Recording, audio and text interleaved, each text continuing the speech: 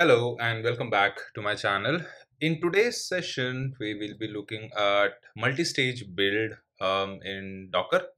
So at any point, if you have attended your interview, especially on the Docker tool, then you'd have definitely were asked this question as to what is multi-stage build in Docker. So it's a very common interview question, and this is something that is very useful. Another way to ask this question would be, what are the best practices you would follow to build your Docker images? So using multi-stage build is one of the best practices to build your Docker images.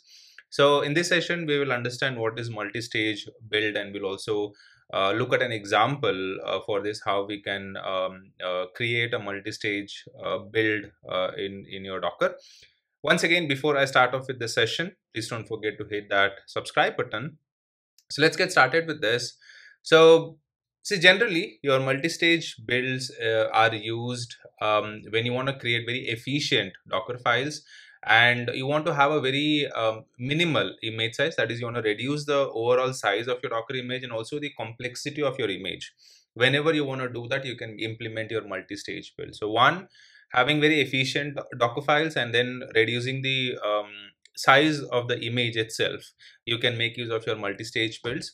So under this, essentially what we do is we will be creating multiple from instructions. So in the Docker file that you will be creating, you will have multiple from statements within your single Docker file, and then each of this stage will do different things. So it could be for building your application and then copying those artifacts from one stage to another stage. So let's say, for example, you have three stages. So stage one, you will do something, and then you can copy the artifacts from stage one to stage two, and then from stage two to stage three, and then so on. So you can build different stages of your application and then also copy only the necessary artifacts. You don't have to like have everything in your final image, only the necessary artifacts.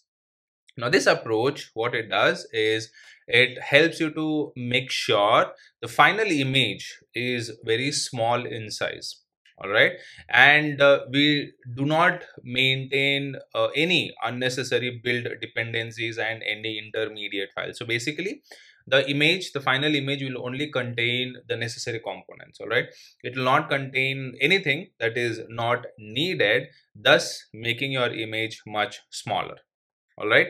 So as for this example, here is the Docker file that we will be using. So for this example, we have three stages. So this is our stage one, which is our development stage. Now here we will be installing any dependencies for the development, and also we will be running our test cases. All right. Then we have our stage two, where we are building our production ready jar file. Okay, so we are basically creating our artifacts, we are creating our package. So here you can say this run mvn clean package, and then we are telling it to skip the tests because we are running the test over here. All right. And then we have the final stage where we are creating a very minimal production image. So as part of this, you can see here we are not gonna maintain your test results or your artifacts. Everything will be copied over to this final stage, and that will give you a very smaller size of your production image that you can use for your production environment. So here you can see this step, copy step. So from this build, we are copying the artifacts. Okay, so this is the source, and we are copying it to the destination within this third stage, and then we are starting our service. We are basically deploying the jar application. All right.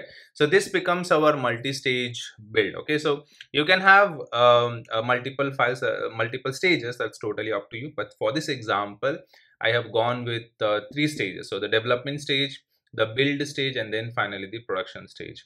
Now when I build this, what will happen is my image will only contain the stage 3. Okay, so this will be my final image.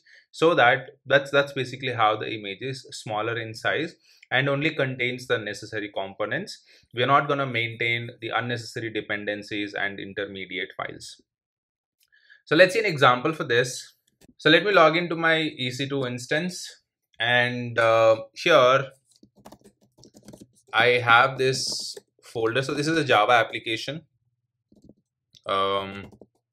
Let me see, multi-stage. Okay. Okay, I think it's over here. Yeah, so this multi-stage build. Now I have this code available in my GitHub repo as well.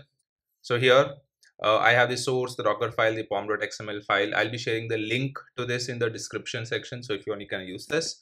So let me go to that folder, and this is where we have everything. Okay, so if you look at the tree of this, so source is where we have our main application code, and test is where we'll have the test code, and this is what will get executed for the test cases. We have the necessary pom.xml file, and then I have the Docker file. Now, let me explain each of this. What exactly are we doing in each of the stages? So first, we are using our base image. So because we are gonna run test cases, we are using Maven as our base image for the development. We're setting our working directory as /app. We are copying the pom.xml file to this stage. We are copying the source code to again to this stage, and then we are running our test code. All right, so we are basically running our test cases. So whatever we have in the test folder inside this src, that will get executed. Post that, we will be building our packages. So again, here we are using Maven as our base image, and this is for the build purpose. We are setting our working directory. We are copying our pom.xml file. We are copying our source code, and then we are running our package step. So basically, we are telling it to create our artifacts, and we are telling it to skip the test cases because we have already executed it over here. Then comes our stage 3, where we are using OpenJDK as our base image because we need to deploy our jar. Then we have our working directory set as app, and then the third line, the copy, will basically copy the jar file from the build stage. All right, so from the build stage, this will be the source, and this will be the destination in the production stage. Then we are exposing it on port 8080, and then finally we are running the Java application using this command. Okay, so that is basically what we are doing. Now let's go ahead and build this. So at this point, I don't have any images, and I don't have any containers running. So we'll first build our image. So Docker build -t. Let's call this as multi-stage image, and then dot. So this will start building our image. So here it is executing the development stage, the first stage that we have. So it is pulling the Maven image for us. Let's wait for this to complete. It is downloading the base image. Downloaded, setting the work directory, copying the files, copying the pom.xml file, copying the source code, and then it is running the test cases. Now it is downloading all the necessary plugins. Let's wait for this to complete. Because we are running this code, we don't have the cache. We are running it for the first time, so this will download all the necessary plugins for Maven to use. So let's wait for this to complete. Okay, still running, so waiting for this to complete. Okay, so here you can see the test cases. So tests run 1, 0 failure, 0 errors. So this was successful, and then it is removing the intermediate container. So any intermediate files or anything, we won't be using them, so it will be removed as part of the multi-stage build for us. So looking at this, so next it is it has gone to the second stage, which is the build stage. So again, work directory is set, copying all the files, and then it is creating the package for us. So if we look at this, this should have created a jar package for us. So again, downloading all the necessary plugins for us, and here you can see the build is success. And if you can see, yeah, okay, it does not show that, but okay, the package has been created, and then it is removing the intermediate files, the container. Then it went to the third stage, which is our production stage, and this is where it is pulling the OpenJDK, setting our work directory, and then copying from the build stage. Okay, so from the build stage, from the source to the destination, we're exposing it, and then we are running our Java command to start the process, and my image has been successfully created. Okay, so now if I look at the Docker images, so you will see here there are 3 images. That's 1, 2, and 3. These are the base images, so I'm not going to talk about them. So this is stage 1, this is stage 2, and this is my stage 3. All right, so we are not going to use them. All right, so you can see the size of this, and you can look at the final size of the final image, right? So much smaller. So this is where we can make use of your multi-stage builds. All right, we will be basically ignoring all the unnecessary dependencies, intermediate files, everything. We're only going to take what is needed for the final image, and that way we will have a much smaller image and we'll have a very efficient Docker image to run our containers. All right, so this is basically what your multi-stage build is in Docker. Okay, now let's run this container. So Docker run -dit will do the port mapping.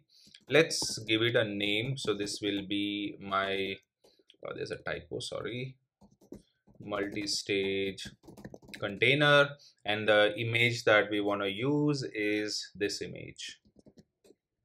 So this will start a container for us, and let's try accessing this.